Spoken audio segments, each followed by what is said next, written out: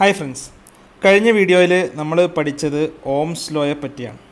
Okay, അതായത് ഒരു സർക്യൂട്ടിലൂടെ ഒരു സ്പെസിഫിക് ടെമ്പറേച്ചറിൽ കറണ്ട് ഒഴുകുമ്പോൾ അവിടുത്തെ വോൾട്ടേജ് എന്നുള്ളത് അതിലെ കറണ്ടിന് ഡയറക്റ്റ്ലി പ്രൊപ്പോർഷണൽ ആണെന്നും voltage equal to I into A constant, അതായത് ആർ ആണെന്നും ആ ആർ കറണ്ടിനെതിരെയുള്ള റെസിസ്റ്റൻസ് ആണെന്നും നമ്മൾ മനസ്സിലാക്കി.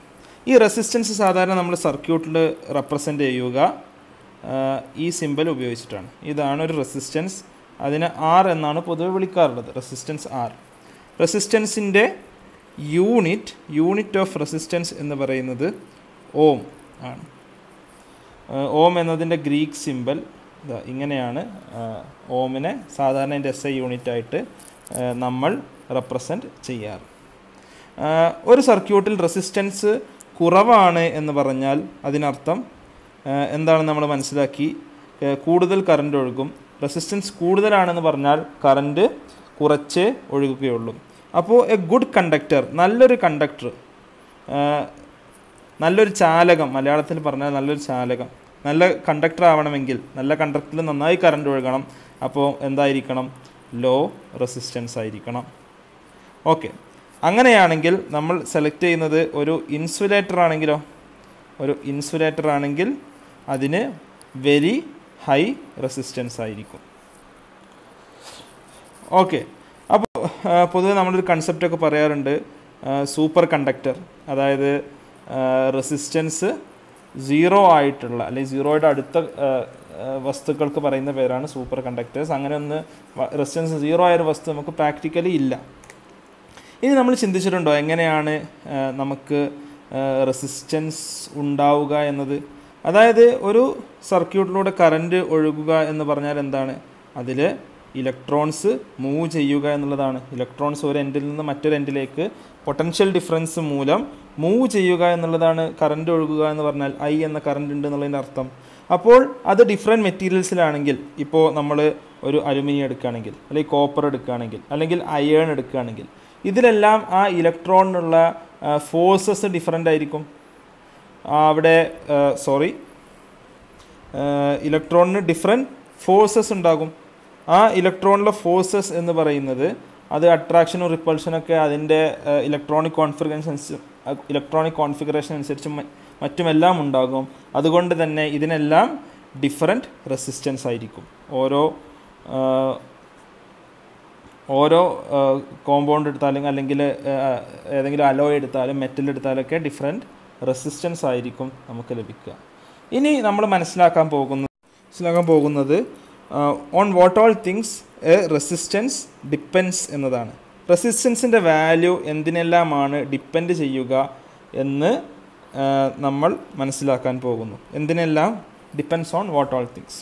ഇത് നമ്മൾ ഒരു എക്സ്പെരിമെൻറ്റ് വെറുതെ നടത്തി നോക്കാം. For example will take A resistor എങ്ങനെയാണ് റെപ്രസെൻ്റ് ചെയ്യുക നമ്മൾ പറഞ്ഞു. അത് ഞാനൊരു വോൾട്ടേജ് സോഴ്സിനോട്ട് കണക്ട് ചെയ്തു. അത് കണക്ട് ചെയ്യുന്നത് ഒരു അമ്മീറ്ററിലൂടെയാണ്. ഓക്കെ, അമ്മീറ്റർ എന്ന് പറഞ്ഞാൽ നമുക്ക് എന്താ അറിയാം? കറണ്ട് മെഷർ ചെയ്യുന്ന ഡിവൈസിനാണ് അമ്മീറ്റർ എന്ന് പറയുക. ഒരു വോൾട്ടേജ് V ഉള്ളൊരു ബാറ്ററി അല്ലെങ്കിൽ സെല്ല് കണക്ട് ചെയ്തു.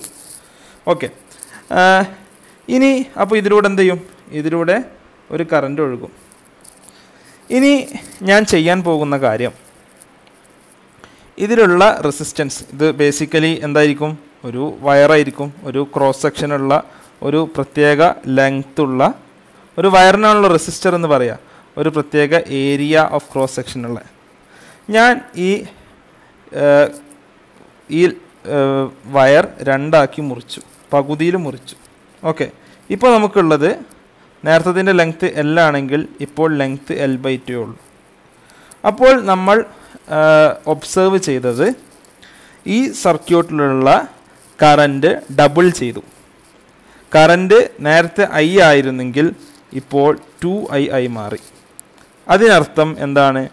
അതിനർത്ഥം നമുക്കറിയാം V = IR ആണ്.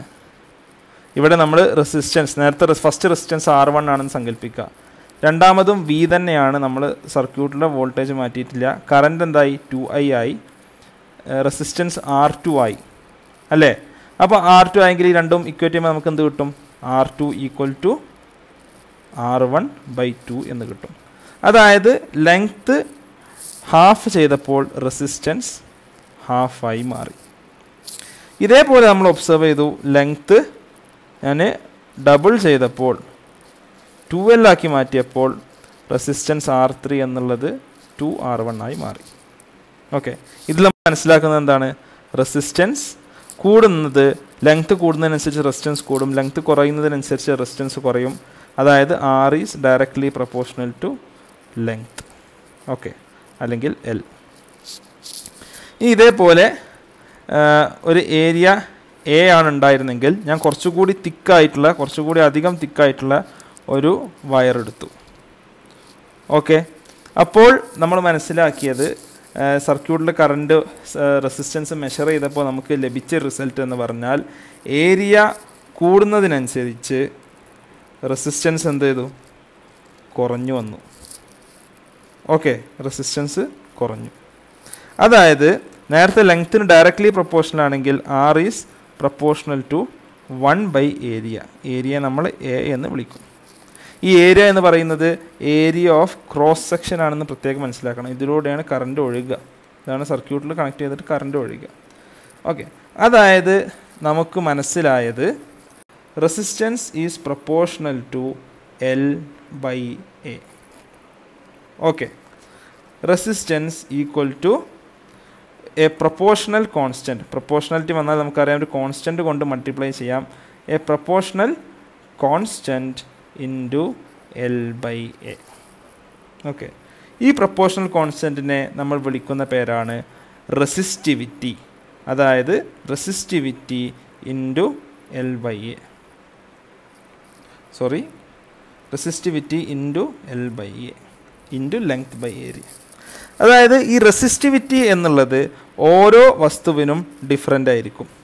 ഡിഫറെൻറ്റ് ഫോർ വേരിയസ് മെറ്റൽസ്, അല്ലെങ്കിൽ വേരിയസ് കണ്ടക്ടേഴ്സ്, അല്ലെങ്കിൽ various insulators, conductors or insulators, anything.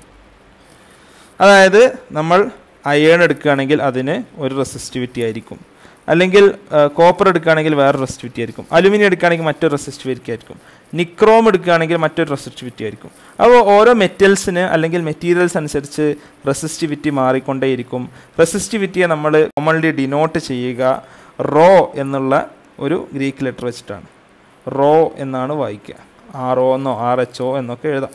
Okay, R equal to rho into L/A, where rho is the resistivity, L is the length, and A is the area. അപ്പോൾ resistance equal to rho into L/A. Raw എന്നതിൻ്റെ unit എന്തായിരിക്കും?